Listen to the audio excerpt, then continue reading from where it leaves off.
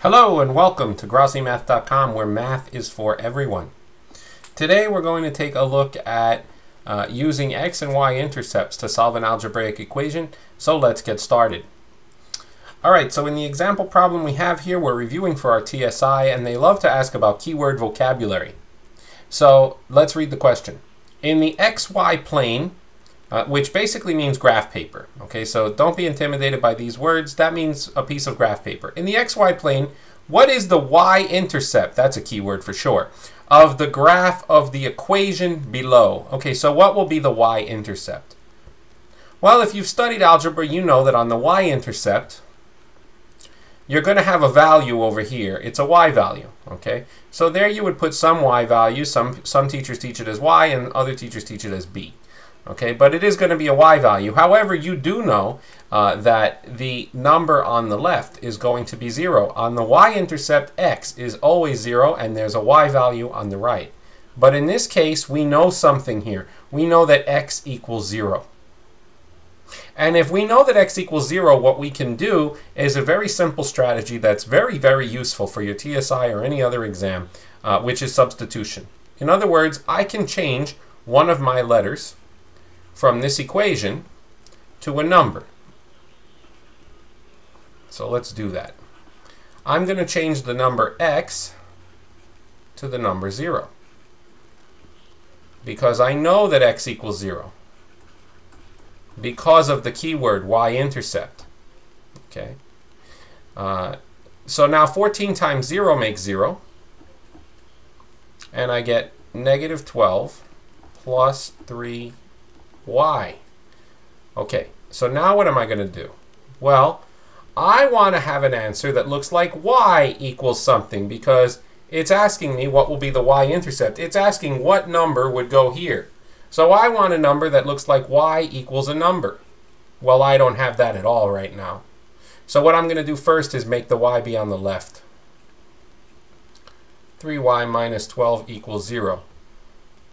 You're allowed to flip terms around just like I just did as long as you keep the signs correct. So positive 3y, positive 3y. Negative 12, negative 12. Equals, 0, 0.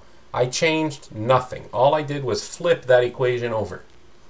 Okay, so now, look, it's getting closer to looking like this. The y is on the left. And now what am I going to do? Well, I want to get the y term by itself, and I want to have numbers on the other side. So letters on one side and numbers on the other side. So let's take that 12 and move it over here. At this time, it's worth mentioning that the equal sign is basically the king of opposites.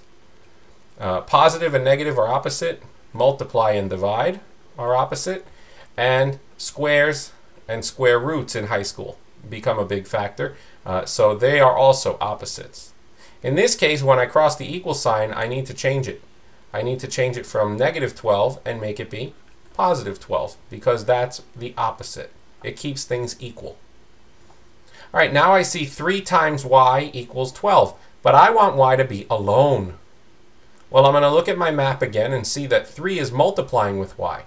So in order to get rid of multiplying with 3, I have to divide by 3. And on this side, I will also divide by 3 because every teacher in the whole world has probably said 1,000,000 times, if you do it on one side, you have to do it on the other. Okay, so y equals 12 over 3. 12 divided by 3 is 4. So my final answer is y equals positive 4. That would be answer C. And we are done. All right, so today we learned how to use the y-intercept to solve an algebraic equation. There's one other keyword I should tell you, which is x-intercept. It has nothing to do with this problem whatsoever, but if you did see it in a problem, you would know that instead of x being 0, on the x-intercept, you're going to have an x value on the left, and 0 will be on the right. So that means that you would then substitute 0 for the y value instead of the x value. Okay, so this is just special knowledge to throw in there at the end, just in case you see a problem that says x-intercept instead of y-intercept. You'll probably say, what should I do? In that case, just put y equals 0 instead. All right, so today we learned how to use these keywords, x-intercept and y-intercept, to solve algebraic equations. And we were able to get an answer in a relatively short period of time. So thanks for watching. I hope you learned something today.